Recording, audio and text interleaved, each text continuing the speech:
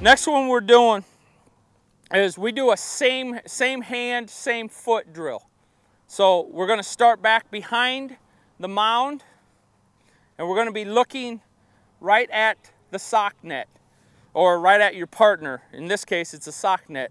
And what we're going to do is he's going to start with the ball in his hand, in his glove, and he's going to go left. And when he goes to go right, he's going to throw at the same time. Now, is this actually how you do it? You know, is this actually how you play the game? No. But in the body, what it does is it's going to shorten up and make his arm where it needs to be. No one can drag and try to throw this ball. They won't drag. What you're going to see is you're going to see him shorten up and be right where he needs to be. And again, there's that power position. Whether I'm going to hit somebody, or I'm going to arm wrestle, or I'm going to give you a high five. No one's giving high fives like this with a straight arm. If they're enthusiastic in what they're doing, there's a power to it, and this is your power in your body. So as I go same arm, same foot, I can go long, but it's all of a sudden going to shorten me up to throw. So this is just another drill we do. So he's going to start with his hands together. He's going to step with his left and then his right and throw. And then you can just keep walking through it a little bit.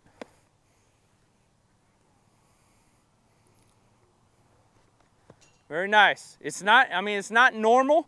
I know it doesn't look, and it's not supposed to be normal, but it's a drill that shortens up the arm on the back side a little bit. Here you go.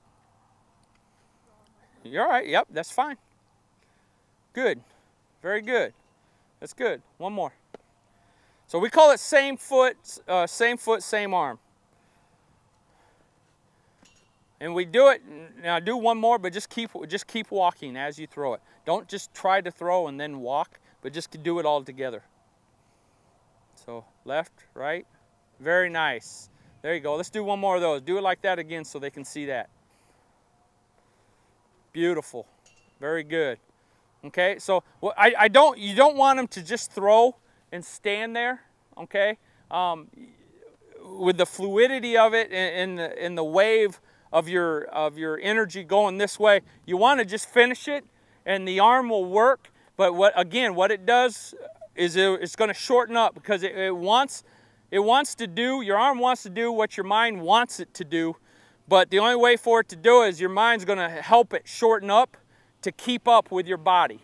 So and hopefully as you see that and you watch it a few times as he did it, and then you can replay this also and look at it again and slow motion it, you're going to see how it works. He got long, Tyler got long, and then as he went to throw, what'd it do?